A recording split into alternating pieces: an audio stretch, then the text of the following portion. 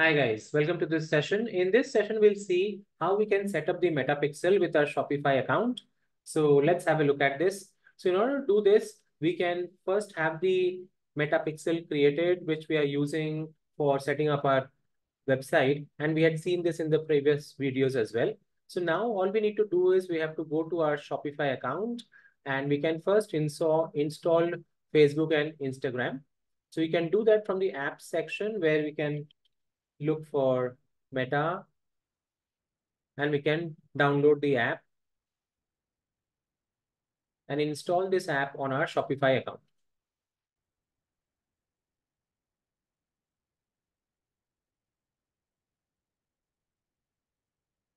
So once the app is installed, from here we can set up our Metapixel, which can then track our sales for our Shopify store.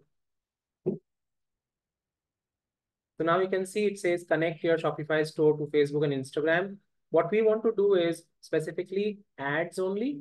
So what we can do is we can get started from here, which will help us to set up for Advantage Plus, catalog ads, Metapixel, conversion API, ads, performance analytics. All this will be set up with this. So you can go to get started and connect your account first. So this is now going to connect your account with your Facebook account. So just get that connected and then choose the profile, the business portfolio based on which your Meta Ads account is built out. So connect that. And here you can choose the preference of the sharing data preferences. So you want to share data with Meta specifically in an enhanced, maximum, or conservative manner. So you can choose that. So most recommended one is enhanced.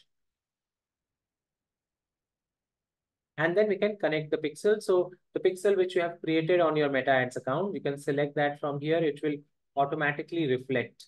So you can just select that and agree and submit for review. So now the setup is happening wherein the Metapixel will be set up on our Shopify account. And once this is done, then we can go ahead and build out our catalog campaigns, Advantage Plus campaigns, in which we can add all the catalogs. So all the products which you are selling on your Shopify store which will reflect here in the Meta Ads account. And then we can also start advertising them and track those sales. So this will be the process, guys, how we can integrate our Shopify store with our Meta Ads account for a pixel so that we can track all the conversion, sales, purchases, which are happening on our Facebook ads account.